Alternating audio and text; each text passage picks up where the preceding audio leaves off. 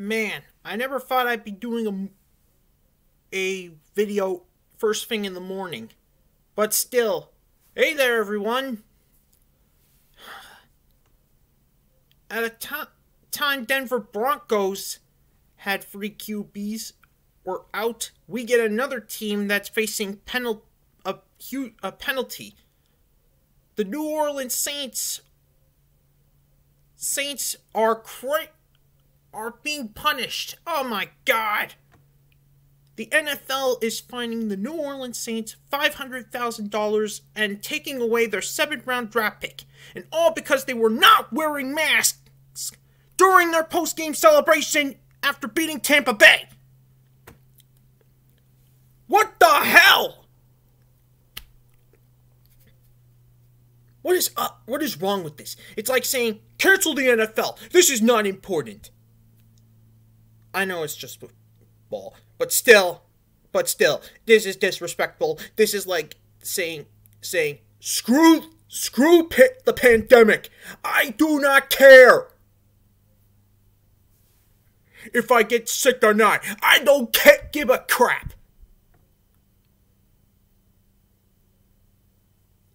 The New Orleans Saints were not too happy about the discipline, have been appealed to the league's decision. But still, they broke protocol.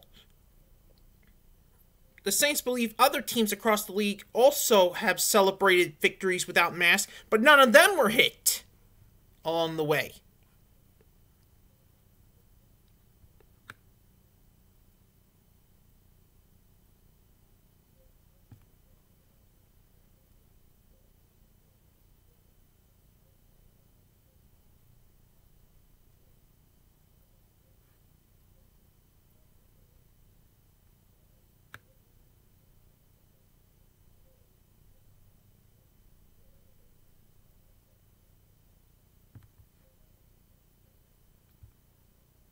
So yeah, the New Orleans Saints were the second team to be punished. The Raiders were punished early after being fined $500,000, and their head coach was fined $150,000, and they were stripped of their 6th-round draft pick. So now you know what it's like to be the Las Vegas Raiders, New Orleans Saints. Congratulations. What is up with these people not following damn protocol? I cannot believe this.